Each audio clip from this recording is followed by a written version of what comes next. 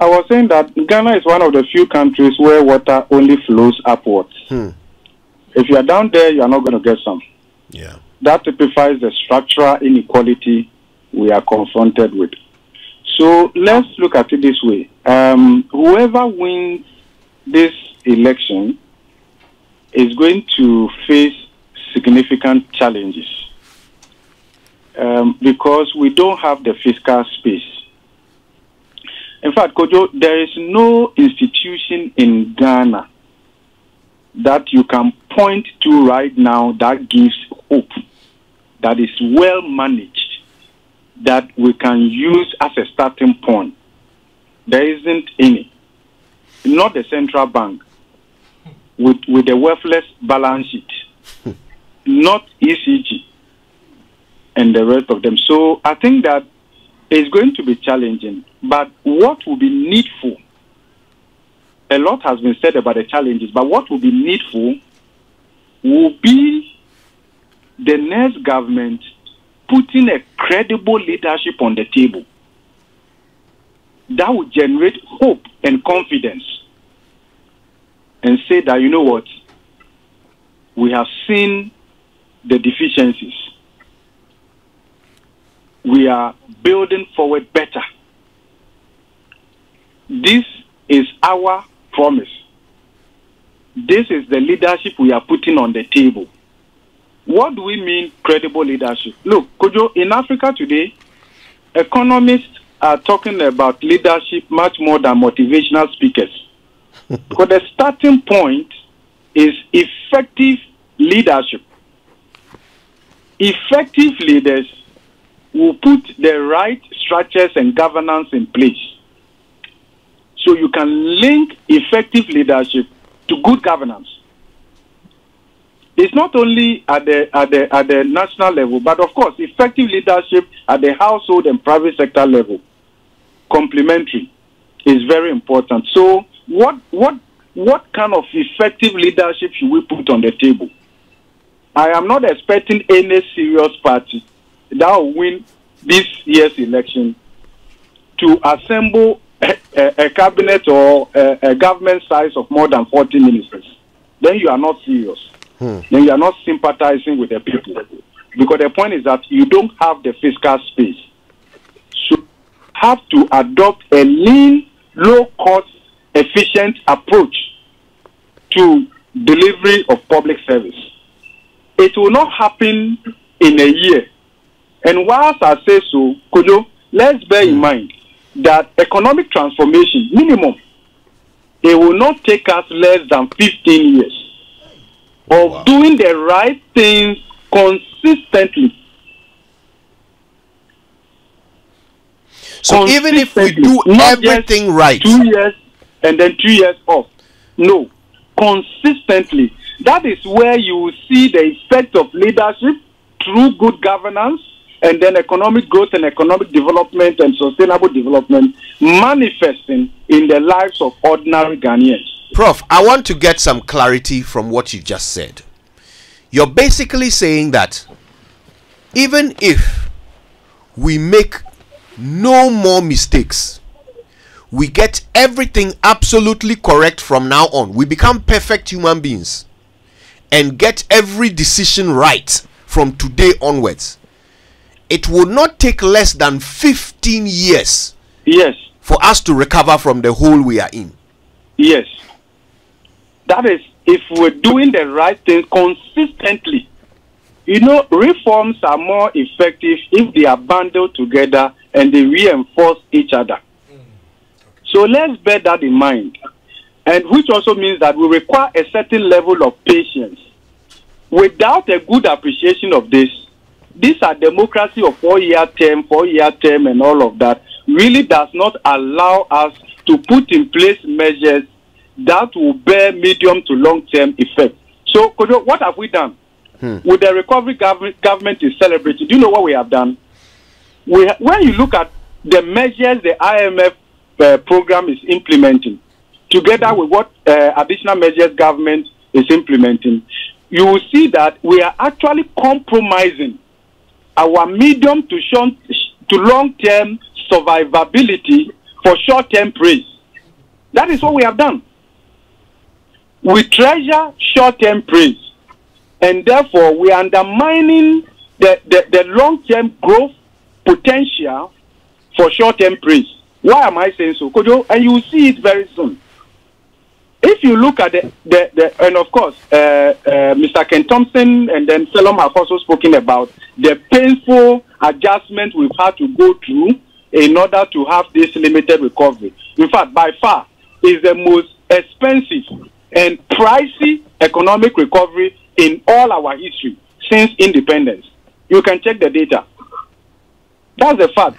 Okay, so if you look at the fiscal relief from the domestic debt restructuring, I've said this before, and then also the external debt restructuring, approximately 90% of the relief are all going to be utilized by 2026, while the IMF supported program is in force. This is designed to make sure that the IMF supported program has enough space to be able to deliver on its objectives. The question is, what happens after 2026? What is the sustainability of this short-term praise? Those are the things. So I think we need to have a long-term view to our approach to economic transformation and inclusive productivity growth. This is not something that is going to happen in a week, in a year, or in 4 years. But what is important is the fact that we have credible leadership on the table, credible leadership that says no to corruption in any form that it appears, lean government, cost efficiency, right, and all of that. So once you can do that consistently, you will begin to see how the macro numbers will begin to realign, and then it will begin to also trickle down to the micro and the household level. So patience is important. Right. But if we don't start doing the right things, then the 15 years will even be longer. That is a fact. And let's bear in mind that what we are going through, it will only take death to separate some people from it. Wow. They cannot recover.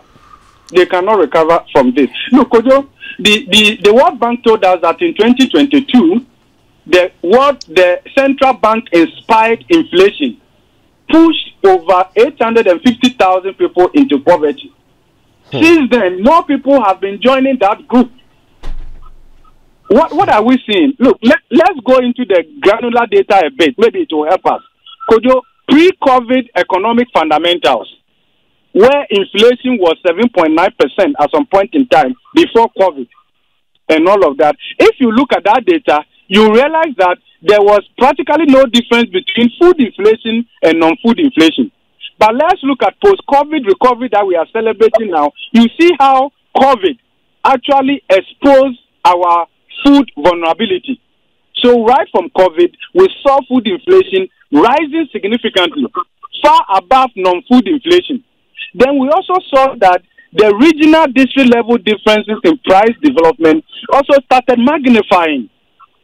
So this is a country where income levels are very low, and 42 to 44% of household expenditure is on food, and food inflation has gone up significantly.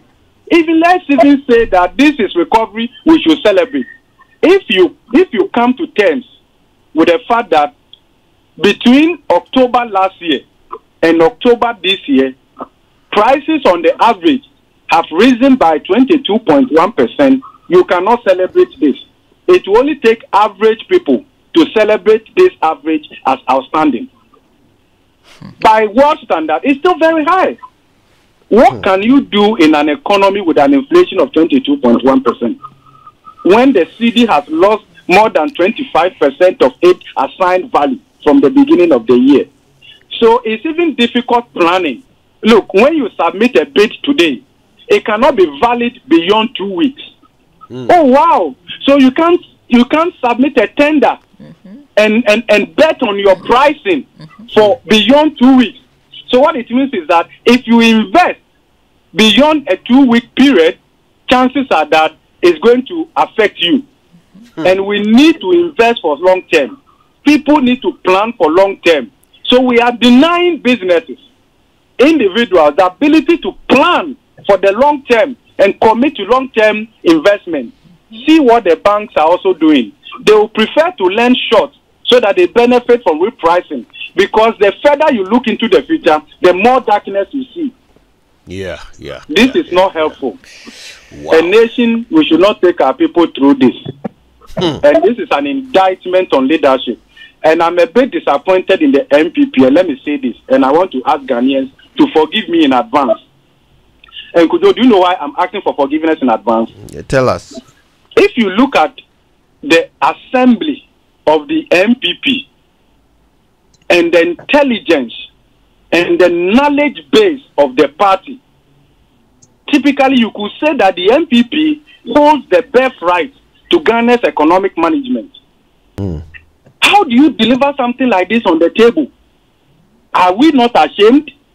For all that we know, for all that we have studied, oh, for God's sake, and we have traveled, we have seen what has been happening elsewhere. Haven't we been to Tokyo? Haven't we been to Singapore? Haven't we been to UK? Haven't we seen things? Haven't we seen how they've made life user-friendly for their people? Why do we do exactly the opposite here? Let me tell you something. In Hosea 4:6, the scripture says that for lack of knowledge, my people perish. But Ghana is perishing not because of lack of knowledge. We are perishing out of willful act because we don't love one another. You may know so much, but if you don't mean well for people, your knowledge will deliver less outcome. It's wickedness. What we are seeing here is wickedness. Exactly what some Ghanaians went through during the slave trade. To the extent that there were some people who were benefiting from the slave trade, it was okay to allow it to continue, while the majority look on. This is what we have done to ourselves.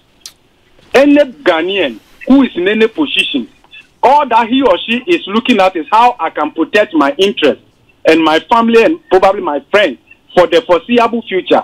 It's not about how I can leave a legacy for people to be happy. What are we leaving behind for the next generation? Should the next generation feel sorry that we came ahead of them? Look at what we've done to our water bodies.